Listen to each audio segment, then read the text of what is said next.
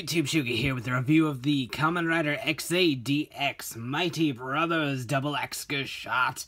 So this is Emu's little upgrade for our mid-season, and it splits into two. We got the Genius Gamer M, and we got normal Emu hanging out here doing all sorts of co-op stuff, and it's actually really cool. It's a neat little gimmick. I like it, and it's kind of intertwining with the whole Secret of Emu thing going on in the series right now. But this made its debut officially in the movie, and then in the show about 2 weeks after that. So this was released in the middle of December 2016 for about 2,700 yen or so, give or take. About the price of 2 Gashat combined because, well, it's 2 Gashat combined. So, makes sense. So there is that. Double X right there. Pretty neat. Dig it a lot. So without further ado, let's go ahead and get this open and take a look.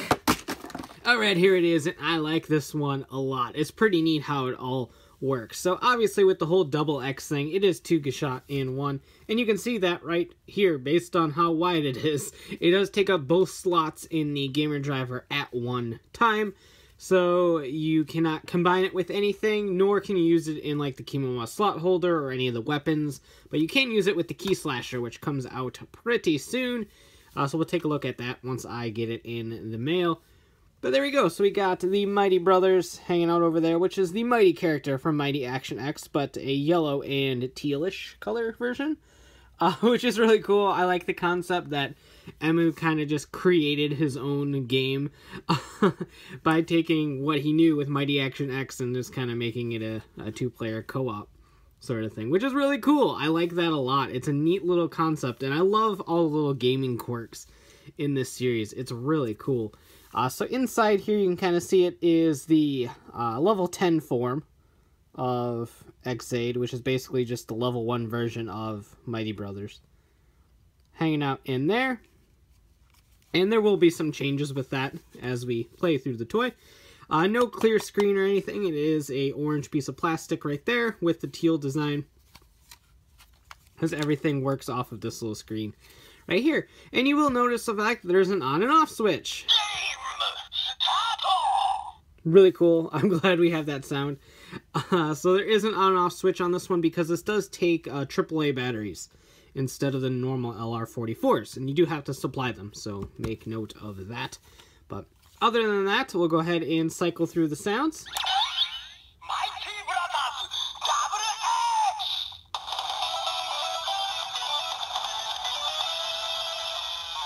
XX! And yes, before anyone in the comments makes note, yeah, the opening riff does sound a little bit like Manual from Power Rangers. So there you go. I'm not 100% sure what sound that is. I think it's the sound of, like, the game screen popping up and the little thingies flying out of it. I think that's what that is. But you have that sound, and then...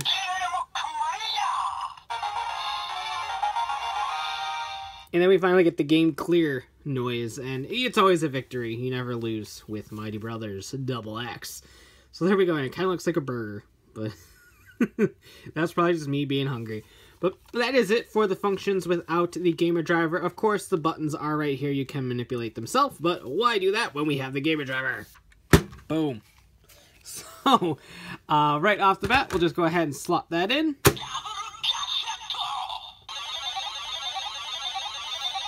Now, this doesn't work automatically. You do have to flip it open.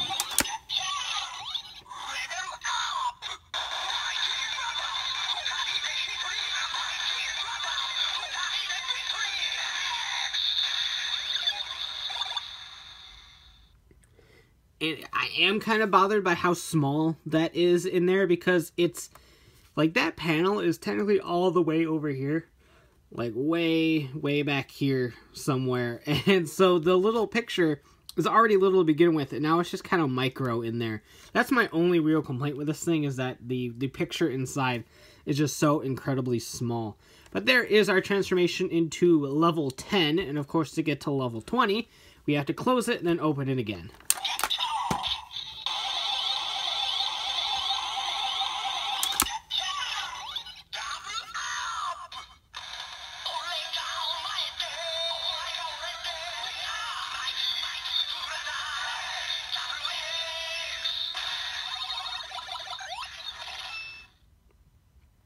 So much that my camera doesn't even want to focus on the little tiny picture, but we have the right and left forms of Double Action Gamer level 20 hanging out in there. Of course, now there's nothing on there because the electronics turned off, but hey, it is what it is. I love that jingle. I think it's really cool, and it's a nice little blend of things, and I dig that a lot. You can still see the teal and orange through here, which I think is kind of nice since it doesn't rely on the electronics.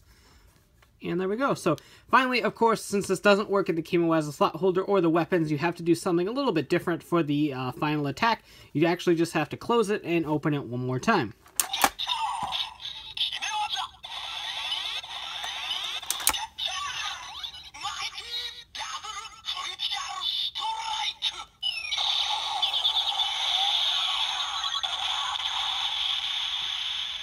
Mighty double critical strike. So there we go with that. And that's actually all the functions of this thing. It doesn't do a whole lot compared to some of the other Gashat, just because it doesn't have that functionality with the slot holder or the weapons or anything like that. Like I said, it will have functionality with the key slasher, so we'll take a look at that. So you can't rule it out completely. But even with the slightly less functionality, I like this one a lot. I love the fact that it can switch between those two panels on the inside, despite how small they appear in the gamer driver.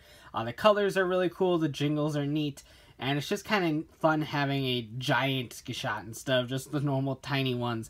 Plus, having an on and off button I think is really cool. I wish they all had that, just so that if you carry one around or something, or just have them in a bag, they won't jingle all around and start tapping buttons and making all sorts of noise and stuff. So on and off buttons are greatly appreciated in these toys, Bandai. But there we go. So pretty cool. I like this one a lot. The concept's really fun. The toy's really fun. So I just love the fact that how they managed to do everything. I dig it a lot. I like it. You guys know that? I like it. But there we go. That about does it for this review. Let me know what you think about this one in the comments down below. Please like, comment, subscribe, hit that bell so you don't miss a cool video like this one. And as always, thanks for watching. Take care and have a great one. Bye.